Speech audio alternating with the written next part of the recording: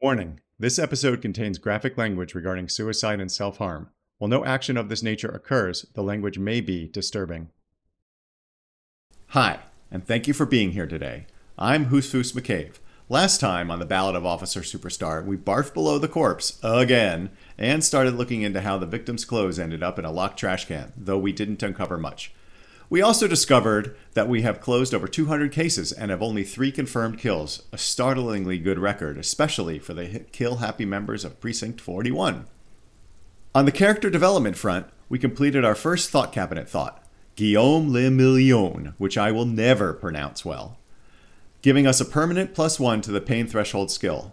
We then started thinking about some kind of superstar because, duh, when are we not thinking about being a superstar? At the end, we leveled up, giving us another skill point to spend. Today's plan is simple. Now that it is past 1300 hours, we will search the Whirling-in-Rags kitchen. Before we head inside, though, let's allocate that skill point. And while we are near Kim's car, let's also use his radio to contact Sylvie to ask if she made the call reporting the murder. We are going with savoir-faire, because Officer Superstar should definitely have more panache than he has demonstrated thus far. When he fails those savoir-faire checks, it's a real kick in the, teeth. Yeah, teeth. That's the first body part that sprang to mind. Sneak under their noses, stunned with immense panache. See? Panache. Let's read the info. Cool for acrobats, thieves, unbearable show-offs. Savoir-faire urges you to be better than you are. It urges you to be disco. Slip by others in Sumerian boxing style, then tumble out the back with unexpected acrobatics. It enables you to move with silent footsteps, to groove to a good beat, and to lift useful evidence off perps without them noticing. It also makes you a cooler cop, whose athletic flair will certainly impress the citizenry. At high level, savoir-faire will make you the king of cool, which is as much to say the most stylish douchebag in Revachol. Nobody will see you until you're ready to be seen, and then they'll get the full treatment, whether they want it or not. At low levels, however, you'll be a bumbling, feckless cop, unable to catch a pair of keys thrown by your partner without losing an eye. Yeah, see, we need more of this because we're disco. Let's do it. Oh, and I also turned down the weather volume because it was starting to sound like Dorothy's Kansas around here, although you wouldn't know it from the sound of the rain in my ears right now. Okay. Let's go call Sylvie. Inside, you see a set of steering levers, a radio microphone, a pull-out toolbox, and the soft glow of the fuel preheater gauge. All right, let's pick up the radio again. And for those of you who watched the second episode, you will know that this did not go well the first time. That was in the pre-time travel days. This is Precinct 57. How may I assist you? I need you to connect me to a civilian, a Sylvie. She may have reported a murder. Of course. What is her number, officer? Kim, didn't Gart give you Sylvie's number? Yes, hold on. Her number is 005-1944-298. All right, viewers. Nobody prank call that number. That would be bad. But if you do, and something happens, leave a comment below. Received. Hold on, officer.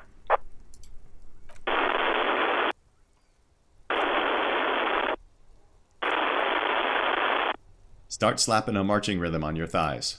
Give it a minute. She might be busy at the moment. Takes a bit to get to the phone.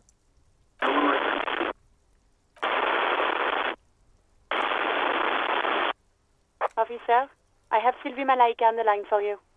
Yes, hello? A female voice greets you through static. It sounds like she's a million miles away. Sylvie, I believe we've met before. This is me, a detective from the Whirling-in-Rags. Oh, right. Hello, officer. What can I do for you? There is no resentment in her tone. She wants you to ask her out. No question about it. Oh, look, we can now ask if she's seen our badge or our gun. Or how the paperwork ended up in here. Is there a 7th? Why can't I scroll, man? Nope, I guess there isn't. There it is. Oh yeah, I think I got everything I need. There is a 7th. Was it you who called the police? No, not me. But why didn't you call? Didn't a corpse behind your workplace bother you? What? Of course it bothered me. But I thought the union already knew about the corpse. What does this union have to do with anything? No one calls the police. The union would get angry. What do you mean by that? You know, what the union says goes. People listen to them and they take care of their own, which is like everyone here. Wait, Kim, lower your microphone. Is she speaking the truth? The union is the law around here? Legally, no. In reality, yes. Martinez is de facto policed by the dock workers union. That's fascinating. He could have said that to us before. Oh, we're going to push on here. Tell me, why exactly did you let a corpse hang in your own backyard for weeks instead of calling us? I didn't want to get in trouble with the others. What others? Push her further.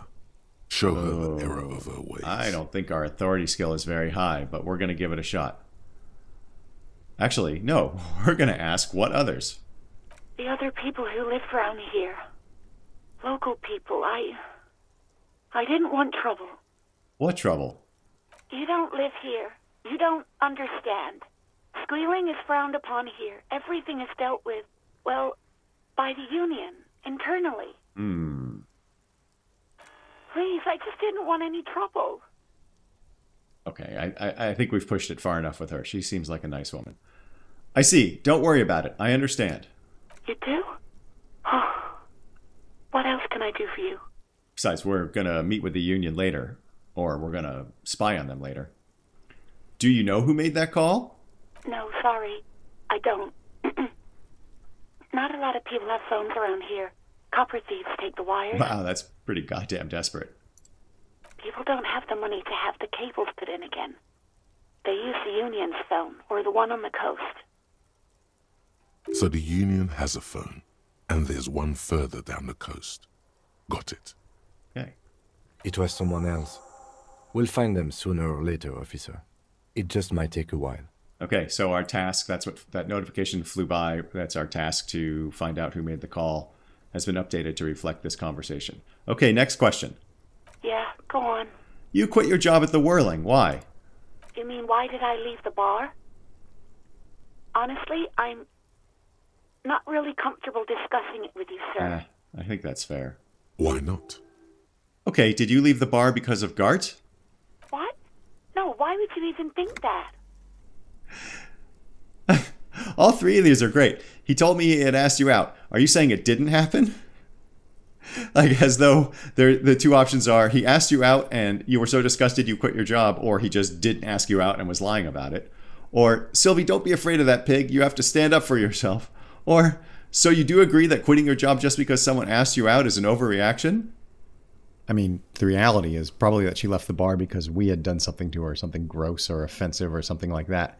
And she assumes we remember. Let's go with this one. So you do agree that quitting your job just because someone asked you out is an overreaction? Please, don't bring Gart into this. It's none of your business. Ooh, we're pissing her off here. I already said I don't want to talk about this. You're messing everything up again. What does she mean by again?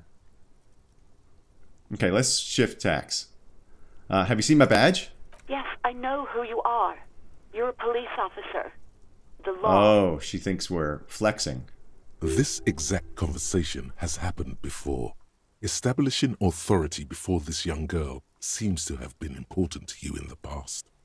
Don't go there again. Okay, we will certainly listen to our rhetorical mind. My badge is missing. Have you seen it anywhere? Oh, no, I haven't. Sorry. All right. Real policemen have uniforms too, by the way. Where's yours?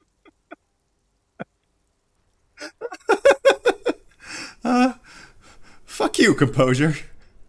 I'm gonna let it slide. I don't need answers for every little thing. Right. It's better to not ask too many questions, lest people start thinking you're a cop or something. Wow, composure's a prick. Have you seen my gun? Please, no. Not this again. Everyone saw your cool gun detective. We're such a show-off. I showed you my gun. When did it happen? You were trying to impress some people with it. Everyone was eating, and... She stops hesitantly, not sure if she should continue. And what? What did I do? You were waving it around in everyone's face, begging them to describe it. You said it calms you, and then you started making suicide jokes. It got pretty graphic. Oh, shit. Oh, those again. I have been trying to wean you off them. Off of what? You know, when you put your gun, your actual gun, on your temple and pretend to shoot your brains out, off of that, people don't like that. This just turned very dark. I remember this.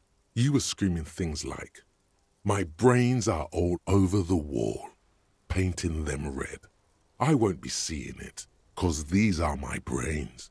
I can't see without my brains." Very nice visuals there. Okay, at this point, even if Officer Superstar was at some point suicidal, and even if it was the alcohol talking, I think he's feeling pretty good about himself, knowing that he has a really good record as a detective. So I think he would just move on. Let's go with, yes, but what happened to my gun? No idea. All I know is next you were waving around money instead, saying things like, big bucks cannot lie, and guns can't buy money, but money can always buy guns. Okay, all of that is weird. It almost looked like you pawned it. But believe me, I did not ask. Okay, I guess that's all we learn about the gun. How about, do you know how my paperwork ended up in the trash container behind the Whirling? Well, you tried to jam it down the toilet, sir, clogging it completely. After I had unclogged the toilet and retrieved the paperwork, I threw it out in the trash, thinking you didn't need it. Pulled a Trump and shoved all the paperwork down the toilet. I am sorry about that. Anything else, Detective? She doesn't sound like she's actually sorry. You know, in an alternate timeline, we asked her if she wanted to grab a cup of coffee. I think that would be a poor move. I think we have embarrassed ourselves enough with Sylvie. Let's go with, I think I got everything I need. Thanks. I do hope so. Please, don't call me again. Oh, bye. Shit. Wait, why does she seem angry with you? 42% chance, and it cannot be retried. I found out on the website that red checks cannot be retried because the outcome of the check affects the story. So I think we should do this. I mean, either we're going to be successful here and maybe she'll feel better about us, or we're going to burn a bridge that sounds like it's already burnt. Let's go for it. No, Oh, she doesn't have a problem with you. It must be someone else she's angry about. Some other guy. Like Gart. No, I think we're so self-absorbed we're going to go, okay, but I'm a guy. Sure it isn't about me? Trust me, you wouldn't want to be the guy here. You know how it is. Yak, yak, nag, Oh nag. my god. That's so chauvinistic condescending. I love it. No, you're the guy. You're Lieutenant Love, matchmaker extraordinaire. Help the poor girl out, lest she turns into a spinster. I'm happy to help, but maybe I could do so without all this internalized misogyny. Yeah, I mean, he's kind of an oddball, but he's not a misogynistic piece of shit. What misogyny? I'm just telling things the way they are. Can't a man be honest in his own head anymore? Our empathetic head is a douchebag. You have to act, Lieutenant Love. You have to calm that hysteric down. Tell it you've got everything under control. Then go and have a little boys' talk with God himself. Oh my god. So then the question here becomes, we failed that empathy check. Do we have to follow what empathy is telling us? Or can I behave like less of an a-hole? I don't know. Let's see what happens. Think you can do that, Lieutenant Love? Oh my god. These responses are horrible. Are you still there, kiddo? Listen, I've got everything under control. Or, Daddy is going to take you on his lap, little darling. Or, please no, I don't want to say any of those things. Refuse the love quest, although it's wonderful. This makes me personally so goddamn uncomfortable. I don't think he would behave this way. I certainly wouldn't want him to, but I don't think this character would behave this way. He's flamboyant, but not completely douchey. Let's go for please no. I don't want to say any of those things and refuse the love quest. You're just a gimp. What? You want to be more empathetic? I mean, it's true that we have no empathy because it's based on psyche, but come on now. Call was terminated by the other party. Anything else, officer? I'm done with the radio for now. 57's over and out. Her voice disappears into the void. In the cabin, you see a set of steering levers, a radio on a hook, a pull-out toolbox, and the soft glow of the fuel preheater gauge. All right, while we're here, why don't we pull out the toolbox? A metallic drawer slides out from under the seat and clicks into place. The tools inside are neatly organized. Take what you need, officer. It's going to be a long case. I'm not protective of my tools, like some men are. Okay, well, so we can take the pry bar and the chain cutters and the flashlight. The pry bar we could have used to pry open the trash receptacle, but we got the keys instead. But I think we should take them all. I don't see a reason not to. The pry bar feels nice and cold in your hand, heavier than you'd think. Cold and heavy, like truth. You feel like you're reunited with truth once more. A man and his metal bar. Useful for opening all sorts of doors and lids. Very nice. Let's take the rubber-handled chain cutters. The handles are long and sleek. Snap, snap, go the cutters in your hand. Okay, it sounds a little Stephen King-like. Take the hand-cranked flashlight. It's robust, weatherproof, and well-made. Police issue. Blue. Nice. Nice. Another very phallic device. Lets you see things in the dark you would otherwise miss. Oh, well, that's good, although we haven't encountered any darkness yet, but we're still on our first day. Let's push in the pull-out toolbox. The pull-out toolbox slides back into its nest. Preheater gauge casts a warm glow on the steering levers and the radio on its hook. All right, let's see what happens when we run our fingers over one of the steering levers. The white suede feels luxurious under the touch, and the metal clutch handle so very familiar in your palm. Tap on the fuel preheater gauge. As you tap on the gauge, the indicator pin jerks as if startled. It's in the large orange sector, indicating the engine is warm. Next to the gauge is a red switch labeled heat. Now, that's enough fun with the foldable headlights. I know they are mesmerizing. They're also fragile. I'm not going to turn it on for you again. Oh, Kim, you're a killjoy. All right, let's go. All right, so we are off to the kitchen inside the Whirling-in-Rags. All right, here we are in the Whirling-in-Rags. Let's go.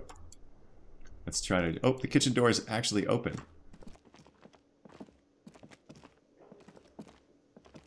Let's go in.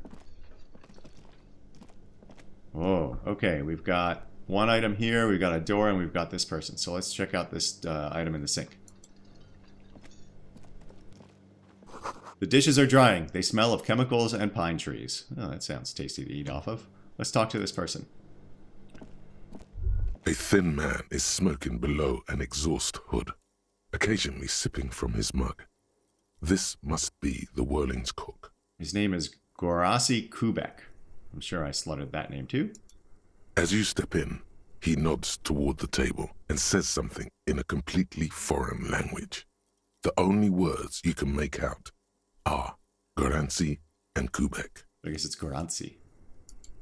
Okay, it's definitely not his name. Whatever you do, please don't call him Goransi Kubek. Please. It's not funny. Oh, I wonder what it means. What should we do? Well, so logic succeeded here. So it's really telling us, all right, we're not going to do it. Hello, sir. Got time for a few questions? The man puts his cup down and replies something, his left hand drawing arcs in the air. You've got some impressive pots there. He smiles and bangs his ladle against each of his pots in turn. I wonder if the guy's like a mime. That would be hilarious to just have a mime right in the middle of the kitchen. It's almost like music, especially with the sounds of assorted dishes boiling and simmering on the stove. I don't think I need anything else. Stay masculine. I feel like we did need something else, but Alright, we've got, I think yellow's intellect. Intellect thought. An aroma of spices, alcohol, and tomato hangs in the air. Let's see what color that actually is. Oh no, yellow is motorics. Okay, well while we're here, let's look at our items. So we've got, oh, here is the flashlight. Equip this to discover secrets or shady areas. Equip these to open locked containers in the world.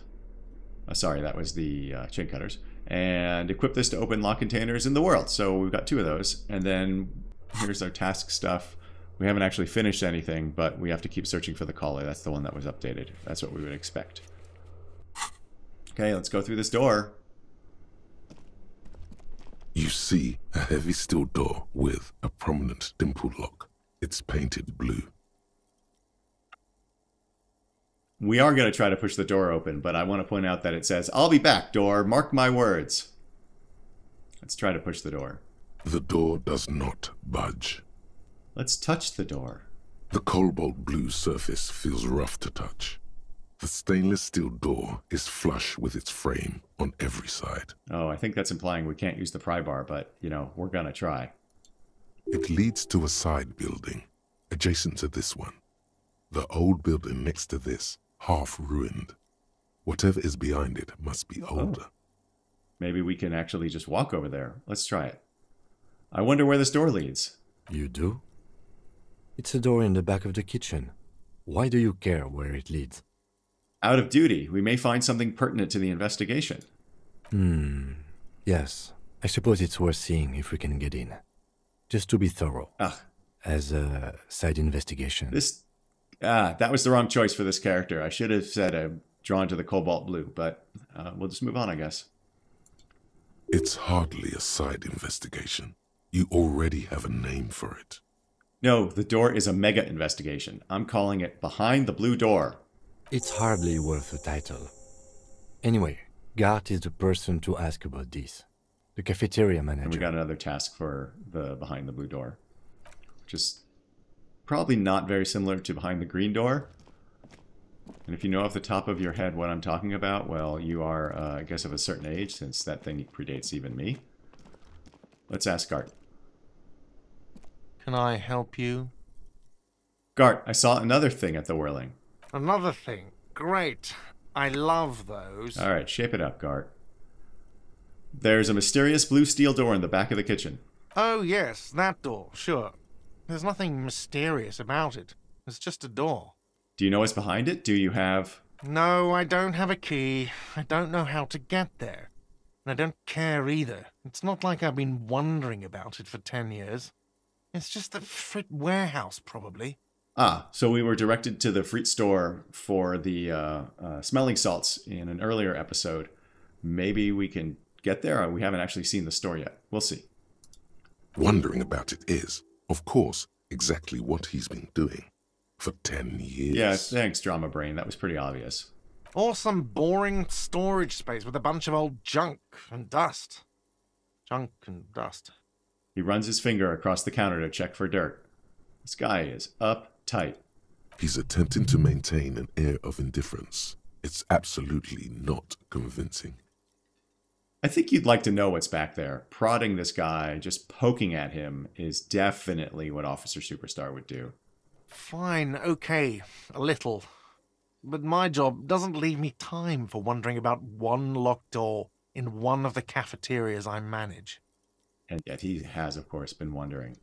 So, I haven't opened it. I have cleaned the whole place 100 times over, though, after the animals. And I haven't found a key, so good luck with that.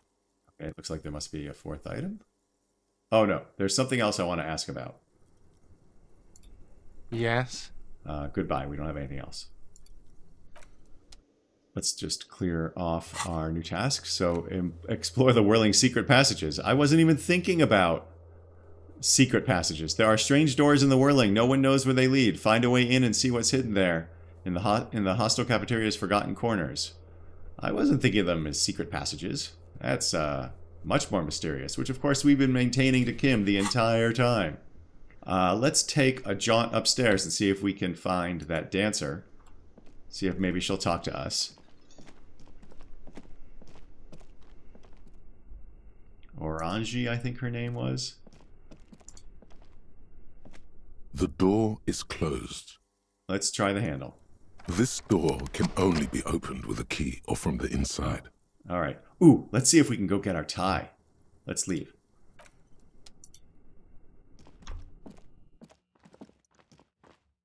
There it is. There it is, that tie. Just making fun of us, just staring at us, just holding itself high. What is this? What is this?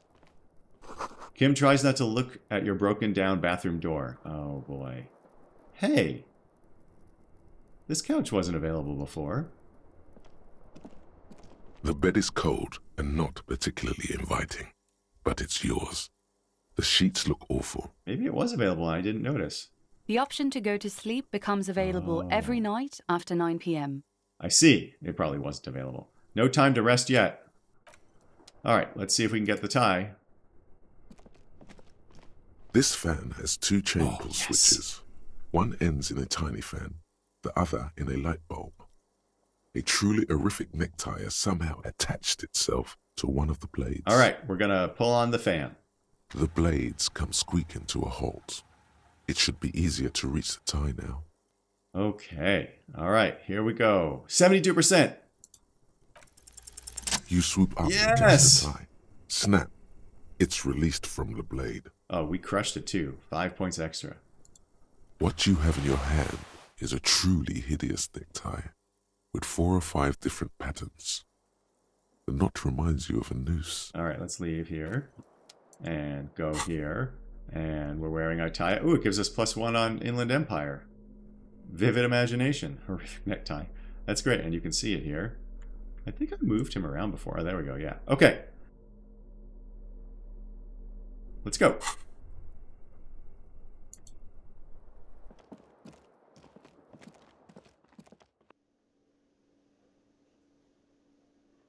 Looking at the clock, we're up against the 30-minute mark. It feels like we didn't accomplish much today, but I guess that's not quite right. We learned that Officer Superstar shoved his badge in people's faces, waved his gun around, and threatened, apparently not for the first time, to kill himself. The kitchen was, honestly, less exciting than I'd hoped, but we did find a door to what might be a secret passage. Of course, we also showed the fan and the tie that they can't keep a good man down. Okay, a mediocre, barely hanging on man, but you get the point. Come back tomorrow, when we will explore the courtyard and the stuff to the west of the Whirling-in-Rags. You can then watch me completely forget that plan at the first shiny object.